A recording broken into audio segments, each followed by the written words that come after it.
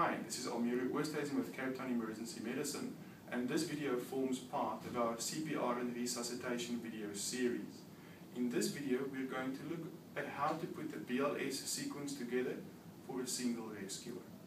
The first component of BLS resuscitation is HHH, which stands for hazards, hello, and help.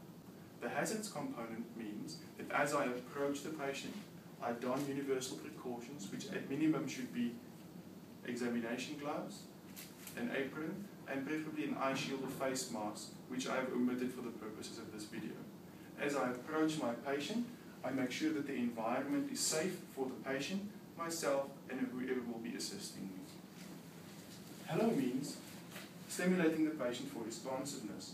Hello sir, how are you? What's your name?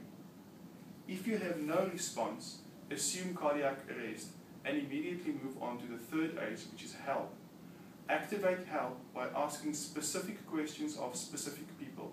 For instance, you activate the resuscitation code and bring me the resus card and defibrillator as soon as possible.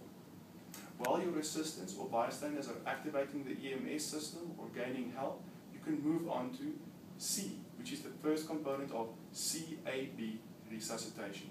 C is for circulation and starts with a pulse check.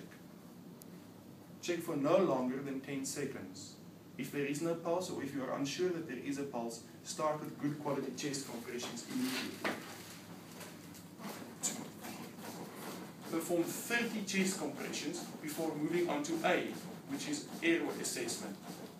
5, 6, 7, 8, 9, 10. Gently open the airway, remove foreign bodies if they are available. If the patient is not breathing, immediately provide 2 rescue breaths. 1, 2, and go back to chest compressions. Minimize the amount of time off the chest. Chest compressions is by far the most important part of CPR.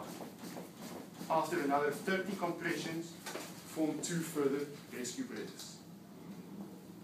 1, 2. Back on the chest as rapidly as possible. After 5 cycles of 30 compressions to 2 breaths, or 2 minutes, recheck the pulse. 30. For no longer than 10 seconds. If there is still no pulse, resume CPR at once, starting with chest compressions.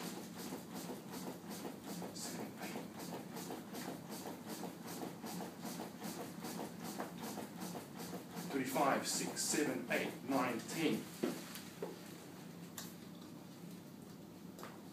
And 2 breaths. You would continue this pattern of 30 compressions to 2 breaths in blocks of 5 cycles or 2 minutes, doing a pulse check every 5 cycles or 2 minutes until your AED or defibrillator arrives. If you are unable to provide rescue breaths, compression-only CPR is a good alternative that you could consider. And that's it. Integrating BLS for a single rescuer into the HHH CAB sequence.